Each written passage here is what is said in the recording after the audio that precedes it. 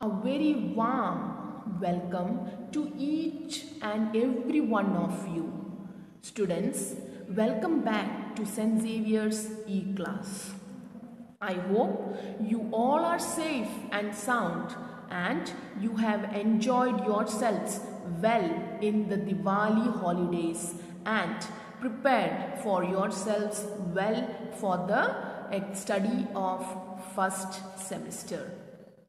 So now let's move on to our second semester with chapter 9, Be Good Mannered, part 2. In the previous lesson, we have studied about how we should behave on certain occasions. Like we learnt about 4 magic words, isn't it? We also learnt about postures, how to sit in different places, isn't it? We have also studied the importance of being good mannered. In this lesson, we shall study how we should behave in certain occasions. Like if we are in school, so how we should behave. If we are at the dining table, so how we should behave with our friends.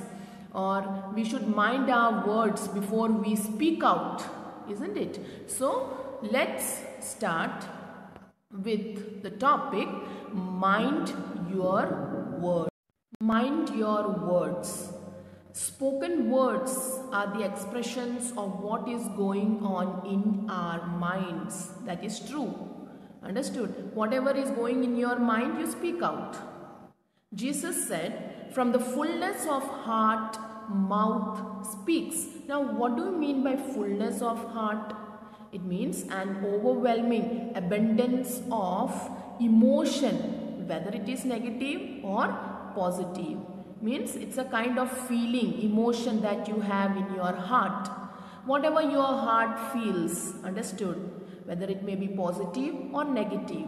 Negative, you speaks out negative things which may hurt people. If positive, good, you speak out good things and the opposite people or opposite person will feel good. So, we should take extreme care in the use of words when we talk. We should learn to talk politely using polished words. Polished means very clear words. Understood?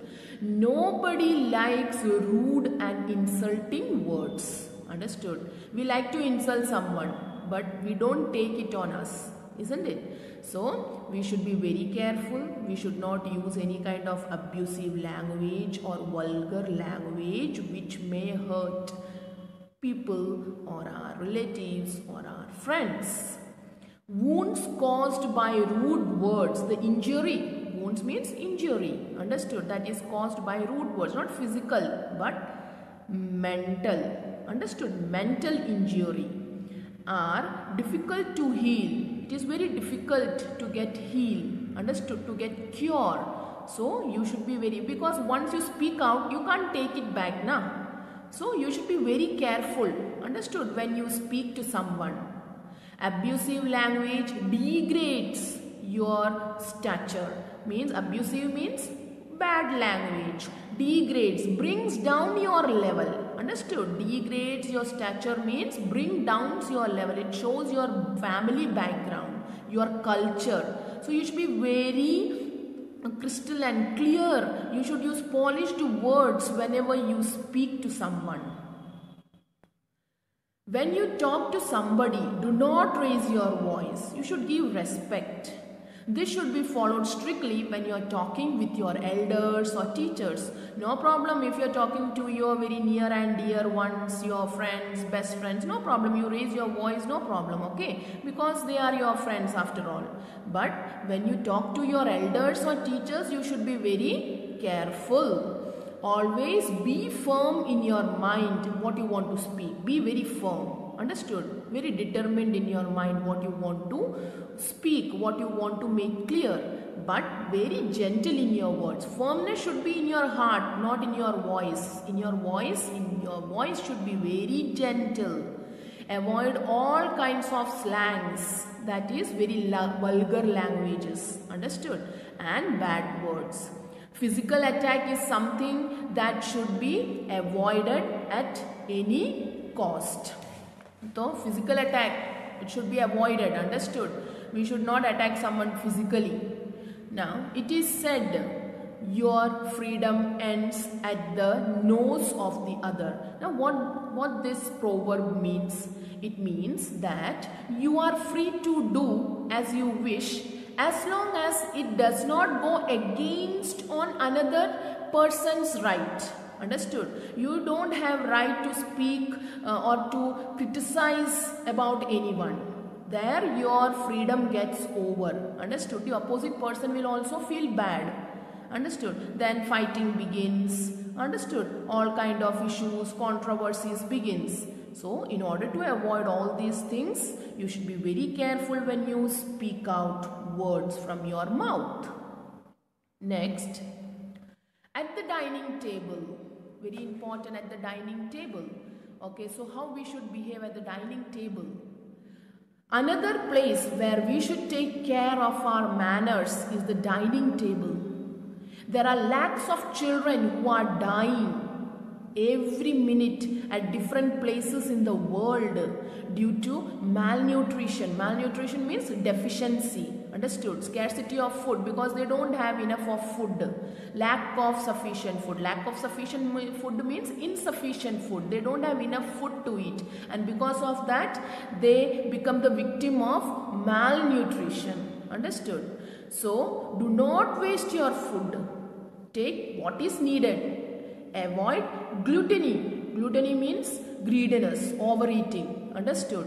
You should take whatever is needed. Do not stuff the mouth. भर के अपना मुंह भर के food मत डालना. Understood? Chew your food properly. चबा के खाना. Avoid talking and laughing while eating. That is bad habit. Keep your mouth closed while chewing. You should not make noise. Understood? I have seen some of the children, what they do while eating, they make noise. Understood? While chewing they make noise. That is very bad actually, children. You should chew food closing your mouth without making noise. Eat slowly and calmly. Understood? That shows the manner, the right manner. Eat slowly. Don't be very greedy as if you have not seen food from many days. Okay, so eat slowly and calmly. Shanti se. Hello. Now, what is this hello? Hello we know. We say hi, hello, isn't it? So let's see in what occasion we should use this word. The way you speak on a phone reveals. What do you mean by reveals? Khulasa karna, isn't it? It discloses your personality, the way you speak on a phone. While using the telephone, there is an etiquette to be followed, certain rules to be followed. Understood? That is what we mean by etiquette. Etiquette means principle. Understood? एक रीत होता है. When you make the call to somebody, you should introduce yourself first after saying hello. Hello, like how you will introduce? Hello, I am Shivam. May I talk to Neeraj? Using the words like kaun. Even I have also experienced the same thing. I make a call and then some people say kaun, ab kaun bol raha hai, kaun. Understood? So this should not happen. You should be very polite here also. Who is speaking, etc. is not good manners.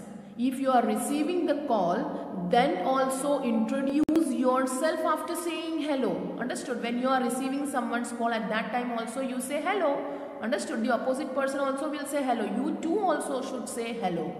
Instead of saying using kaun, who is speaking. Understood? If you can't recognize the person who is attending your call, sometimes some stranger calls, so if you are not well aware with that person, understood, then ask politely, be polite, don't become violent.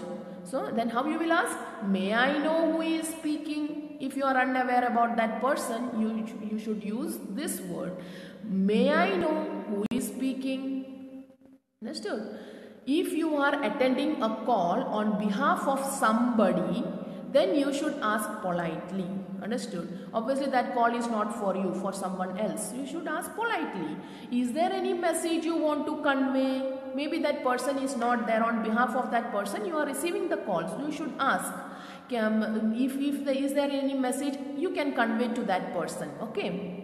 So, if the caller is unwilling, if sometimes the caller is unwilling to reveal because he want to give that message to that person only, not to someone else. Understood? So, if the caller is unwilling, if he does not want, if the caller does not want to reveal his or her identity, then it is better. Don't insist. Okay? Don't force. Tu kaun hai? Understood? Kya hai tere ko bolne mein? Understood? Don't insist. Don't force them. It may be some near and dear one, he want to give message to that person only. So, okay, fine. If that person is not there, you say, oh, he is not available here. He or she will call you later. Understood? Do not use foul language or vulgar talks on the phone. Do not send vulgar messages or dirty comments from your mobile to anybody. Always end the call with a thank you or bye. Third most important occasion is in the class. There is etiquette. Etiquette means rules, principles to be followed in your class too. Show respect to your teacher by standing up when she enters the class or leaves the class. That is the respect you are giving to the teacher, isn't it? You should stand, and whenever she enters or whenever she leaves the class, greet the teacher when she comes in. Wish her. Understood? Good morning, good afternoon, or thank you. While greeting the teacher or talking to the teacher, always stand up and talk. You might have also heard from the teacher saying that stand whenever you talk to teacher or to principal or to sisters, isn't it? That is the respect you are showing to them. That is the etiquette. That is the principle. Understood? If you are showing your classwork to the teacher, stand up first. Do not shout in the class. Understood? Good students don't shout in the class. Understood? That you are showing indiscipline. When your teacher is not in the class, keep silence. She must have gone for some work, so you should keep silence in the class, as your shouting will disturb other classes. Other classes, their classes going on, and if you make noise when teacher is not there, then that won't be a proper etiquette or manner you are showing to other children. Understood? Do not squat on the bench in the class. Squat means taking both the legs and sitting on the bench. That is not good manner. That is not the way. We have learned this in last chapter, part 1, isn't it? Posture we have learned in that topic. We have learned how to sit in different places. You may squat on the floor, but not on the bench or a chair. There may be a chair for teacher in your class. Reserve it for the teacher's use. That is only for teacher's use, not for you to play with it. Do not sit on your teacher's chair. The chalks and blackboard in the class are things meant to be used by the teachers. It is not for your purpose. It is only for the teacher to use the blackboard and chalk to make you things easy, to make you explain very nicely. Understood? When you go out of class in a group to the lab or library or playground, always go out in a line. This, if you remember our father principal, isn't it? Our father principal has also always insisted on moving in line whenever we are going to library or assembly. Understood? He always has said to be disciplined. Understood? By moving in line. Understood? Whenever you go or whenever you come, you should be in line. Your classroom is a holy place. Understood? It is a very sacred place. You must have heard that school ek mandir hai. Understood? Where you come to gain knowledge. So, you should not dirty your class. There will be a dustbin in your class. Yes, we have got in each classes we have got dustbin. So you should make use of it. Instead of throwing, instead of making your class very unhygiene and dirty. Put the waste paper in it. When you sharpen your pencil, use the waste box to deposit the waste. Another important occasion is public places. So let's read and understand how to behave in public places. Public places are our common property. It's not a private property because it's used by all. Every Indian citizen has got right to use public places. We have a duty to protect them. When you go for a tour to ancient monuments means old buildings. Understood? Like Taj Mahal, Qutub Minar, Julta Minar, etc.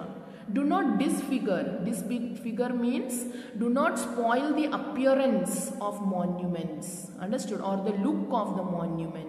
Bigadna nahi hai. By scrawling on them. Scrawling means scribbling. Understood? By writing something on them. Because it's public property and it's given by our ancestors. So we should maintain its dignity. Understood? And it's a rich cultural heritage given by our ancestors. You might have seen people spitting on the road. Spitting means thukna.